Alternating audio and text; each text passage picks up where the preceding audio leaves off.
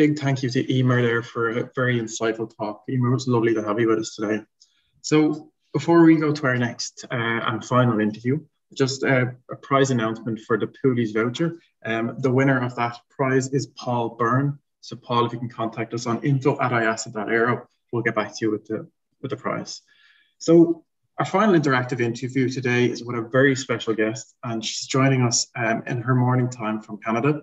So Marie-Aude is Senior Director of Fleet Transactions and a founding member of Propel Her, an association of aircraft leasing professionals with the objective of creating a forum to exchange ideas, opinions, and experiences around topics relevant to the aircraft leasing industry. Marie-Aude, it's a pleasure to be joined by you today to discuss such an important topic, diversity and inclusion. So I'm going to start by asking you to discuss your career to date and your journey through diversity. Thank you, Daniel. And first, I'd like to thank you for inviting me today. It's the first time that I get the opportunity to speak to an audience of future leaders in our industry. And I really think that your generation is going to be very important when it comes to bringing action and solution to the question of diversity and inclusion. So I'm really happy to be here. And I also want to thank IASA for still making the time to talk about diversity and inclusion. Because even though things are improving, they're still far from perfect. So it's important that we keep the conversation going. So my small housekeeping point as well. So I'm going to say a lot D&I. So that's to refer to diversity and inclusion. Just want to make sure everyone caught that from the start, because I tend to shorten it a lot.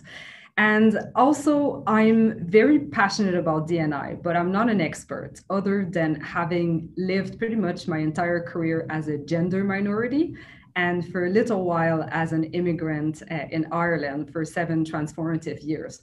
So I'm very conscious that diversity is a really large topic, but I'm trying to focus on my experience, which is more around gender and a little bit around the cultural differences, but I know it covers a lot more than that.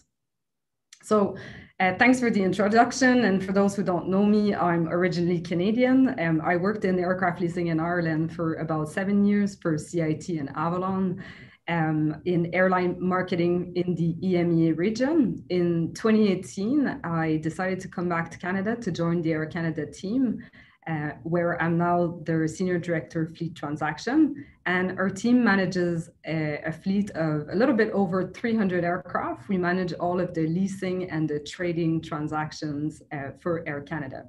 As you said, I'm a founding member of Propeller, and I'll discuss it a little bit later on. So to put things in context, I started law school 18 years ago, which sounds like a long time, but for me, obviously, it feels like it was yesterday. And at the time, we talked a little bit about feminism and diversity and equality. But I think that for most women my age, it still felt like it was a concept from the 60s and the 70s when women were fighting for real rights, like access to education, for example. In my class that year, we were 70% women. So, it reinforced our sort of false sense of accomplishment. And we thought, why would we talk about diversity and equality? We were absolutely dominating. Unfortunately, that sentiment changed pretty quickly when we joined the workforce. So I joined a big law firm, and very early on, I started noticing some small differences in the type of work that was allocated to us. Women tend to receive a lot more administrative work, and my male colleagues would be assigned to drafting some complex legal memos with senior partners. My friends and I were often invited as entertainment for lunches and dinners, whereas my male colleagues would be invited to go play 8 hours of golf with company CEOs where they could discuss business. So obviously it didn't really feel to me like we were treated equally, and that has an impact eventually on a woman's career progression and also on the retention of women in the workplace. At that time, I did get the opportunity, though, to work on a very large financing for Air Canada with some of the team that I am working with now, actually. And that's how I discovered aviation. I discovered how complex and fascinating it was, and I really caught the bug at that moment. But I guess, law didn't really make me happy. I really enjoyed learning about contracts and learning about businesses like Air Canada. But I didn't feel like the practice of law was really leveraging my strengths. So in 2011, I packed up my bags and I moved to Ireland to go complete an MBA at Trinity College. In my class, we were 20 men, 11 women from about 9 different nationalities across the globe. And that's where I truly learned about the power of diversity. So the way that the program is set up, the teams are formed to try to have as diverse teams as possible. And so at the beginning of the program, they make you take a personality test, a Myers-Briggs test.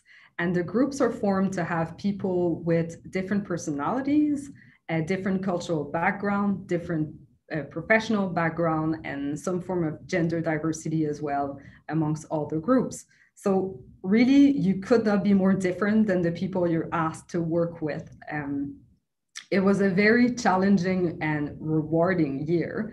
But my main takeaway from that is that truly embracing diversity is hard. It requires a lot of intention. You need to really work at it. It doesn't come naturally. To the contrary, it's very uncomfortable to work with people who are different than you.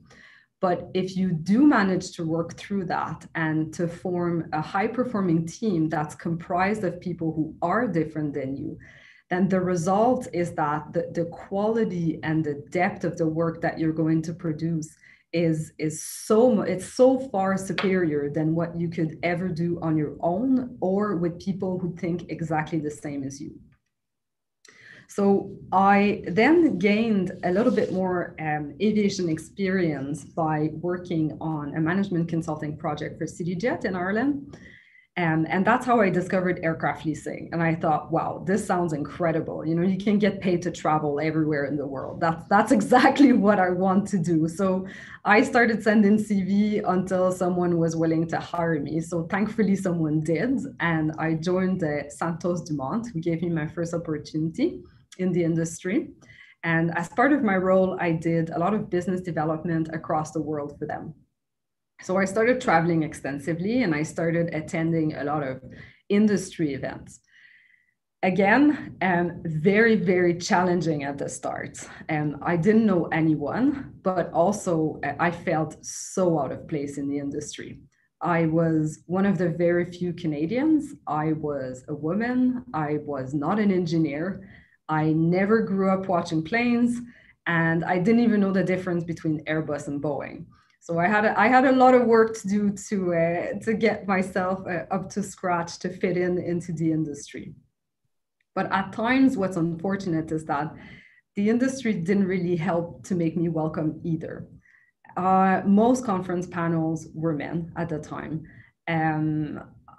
Most senior executive teams from leasing companies were all men, and most of them still are, unfortunately.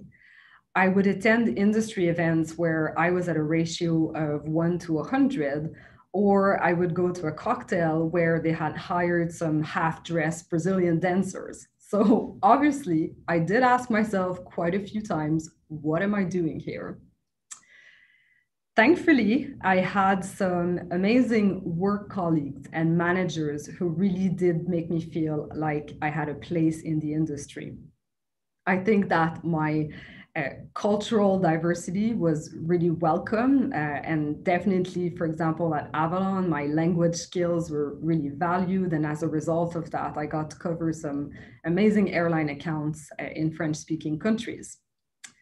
And through my travels, I also started meeting some like-minded women. And after several conversations, we realized that we face a lot of challenges which stemmed from the pure fact that we are women doing business in a man's world. And we didn't really feel like we had a platform to discuss those particularities. So really, that's how Propeller was born. And it's not only that we now had a platform to discuss those particularities, but I think it was our way to include ourselves in the industry. So for me, it really transformed my journey in this industry because I now had a support network of women who had shared experience. I felt included, I felt like I belong, and it really helped me in my decision to stay in the industry and continue to progress in my career. It's our 5th year anniversary this year, and it's going to be my 2 seconds sales pitch for Propeller of the Day. We have a lot of exciting projects coming up next year. You can follow us on Twitter, on LinkedIn, or propeller.ie. And this year, we're going to be focusing on trying to bring more visible gender diversity in the industry. And we're going to tackle some topics like the investment gap between men and women. Brilliant. And I know we've dealt with Propeller before, and we've had different speakers as well. So it's a group that we're quite used to. So students and other people, more experienced people joining the industry now, what can they do to move that needle as it relates to D&I? That's a really good question, Daniel. And I think, again, diversity is such a large topic. And I think it might take a few years before anyone is in a position where they can have a significant impact when it comes to diversity itself. I think often it has to be led from the top for the initiatives to be put in place. But I think where you can have a lot of impact is around more of the topic of inclusivity. So I'll focus on that a little bit. And I think that it's possible to foster inclusive behavior, which in turn will make for a more inclusive workplace. So what does that mean, practically speaking? Okay, so I scratched my head a little bit and I tried to come up with 7 practical tips. So bear with me, I'll run through them, okay? So my first tip, and probably the most important one, is that you have to be conscious of your unconscious bias. And if you're asking yourself how to do this, I really recommend looking at the Implicit Project from Harvard, which is a series of tests that you can take to assess your unconscious bias. Now, that's all good. You're aware at that time, but this is not something that you can look on day one and then forget about it. You really have to keep checking in with yourself throughout the rest of your career to see where you're at with your bias. And you also have to be very honest with yourself. And I say this because about 10 years into my career, I realized that when I delegated work, I expected a lot more from my female colleagues than from my male colleagues. And now when you realize that you are manifesting a behavior that goes against your own values as a result of an unconscious bias, it's something that's very difficult to accept. But I think that recognizing it really is the only way to improve and to move forward. My second tip is around the fact that, we associate with people who are like us, whether it's ethnicity, gender, socioeconomic background, it runs really deep, and that's because they feel comfortable to us. It's an unconscious bias that we all have. So I'd say try to disrupt that. How to do this? So when you start working in a new environment and you've been there for about 6 months, I have a little exercise that I like to do. For a couple of days, write down the names of all of the people that you talk to on a regular basis. Then have a look around the room and look at the people who you don't talk to on a regular basis. And ask yourself, am I not talking to these people purely because of my function, for example, because you don't have any dealings with them in the workplace? Or is it because they feel a little bit less comfortable to me? And if that's the case, get curious with that little voice inside and try to understand why that is, and challenge yourself. And like I said before, to truly have inclusive behavior, you need intent and you need to work at it. So it's not going to come easily. You need to purposely include those people in your network. But it's a great way to add diversity in your network. My third tip is probably the hardest one, actually. And it's to try to be an active bystander. This applies to a lot of situations. And I want to tell you all to stand up for your colleagues if you witness an inappropriate situation when you're with them. Unfortunately, it's just not that simple.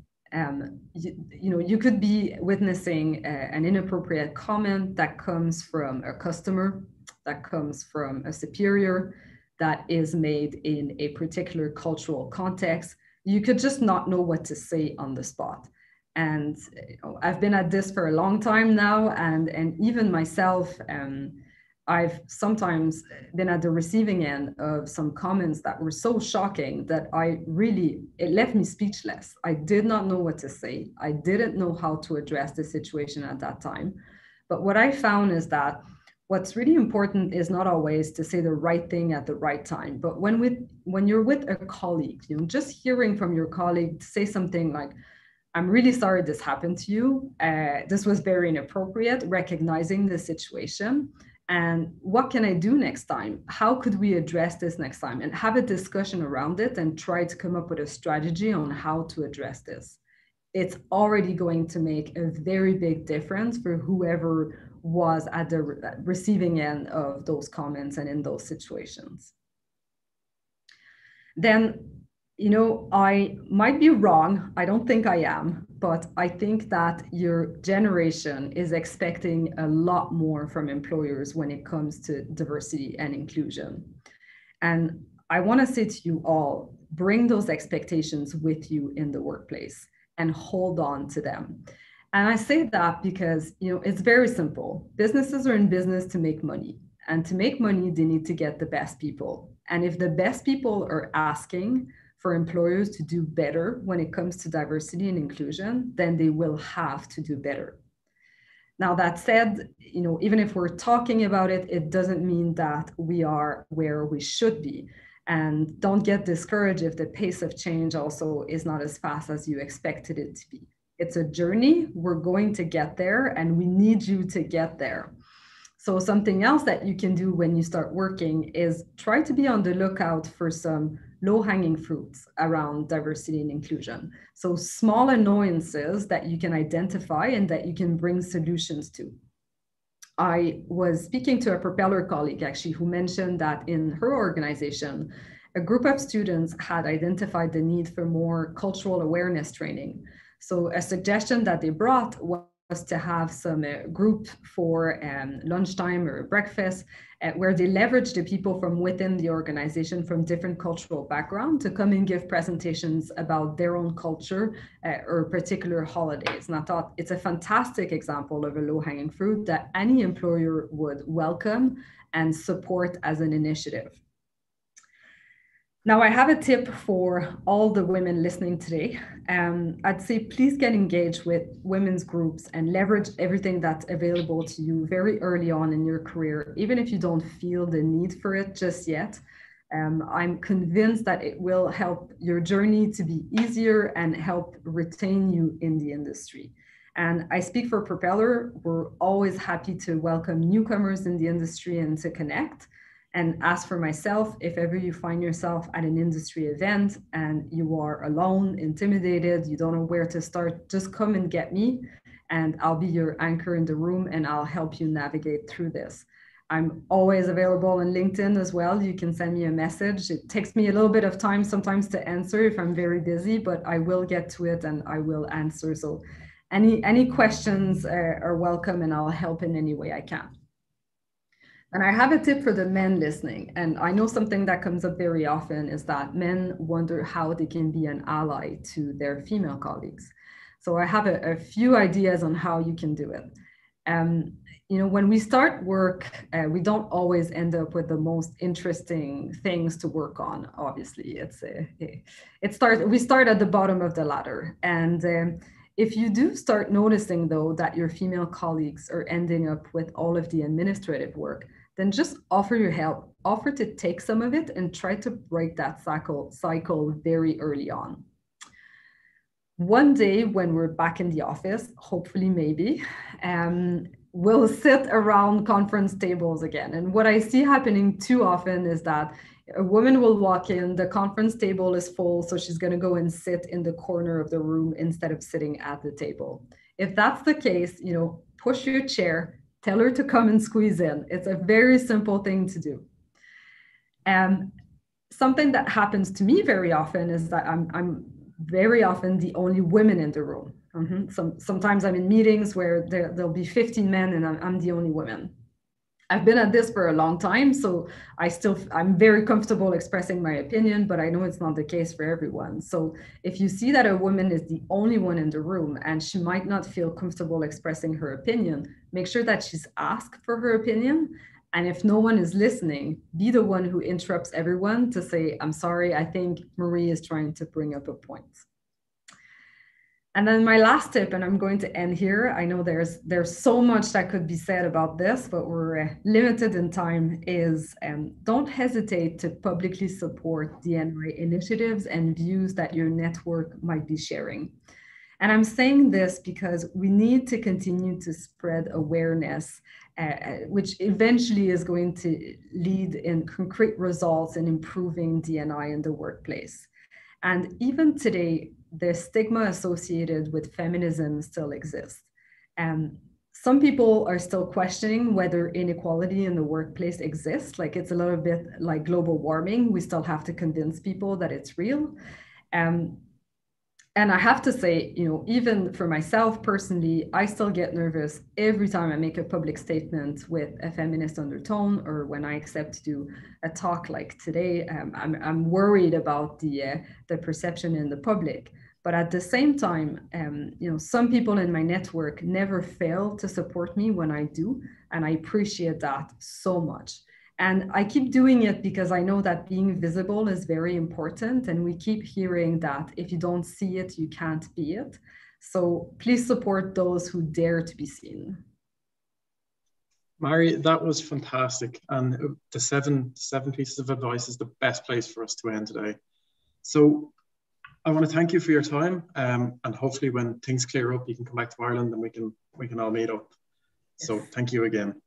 Thank you, Daniel. So next up, I'm just going to announce our last prize for the day. So this prize is an IASA goodie bag, which includes vouchers from Poolies and much, much more. So to be in with a chance of winning this, go to www.iasa.aero and sign up to our new membership platform. And we will announce the winner later on this evening on our social medias. So I'd like to introduce our next two keynote speakers. The first one is Conor McCarthy. So Conor joined the airline industry 42 years ago as an aircraft avionics apprentice. He won an engineering scholarship for Aer Lingus, and he graduated from Trinity College and rose to the level of EVP, was appointed chief executive of Aer Lingus Commuter at the age of just 28. He has served as director of ground operations and safety at Ryanair, co-founder, shareholder, and former director of AirAsia, founder of Plane Consult, chairman and CEO of Dublin Aerospace, and is a non-executive chairman of Stobart Air.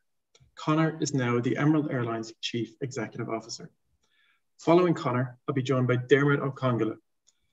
Dermot will become CEO of the new Irish Aviation Authority once the separation is formalised. Dermot was CEO of Malta Air, a Ryanair Group subsidiary, and has held previous positions as senior manager in Ryanair, DEA, and On Post. He was appointed CEO designate / aviation regulator in September 2020. It's a great pleasure to be joined by both Conor and Dermot today.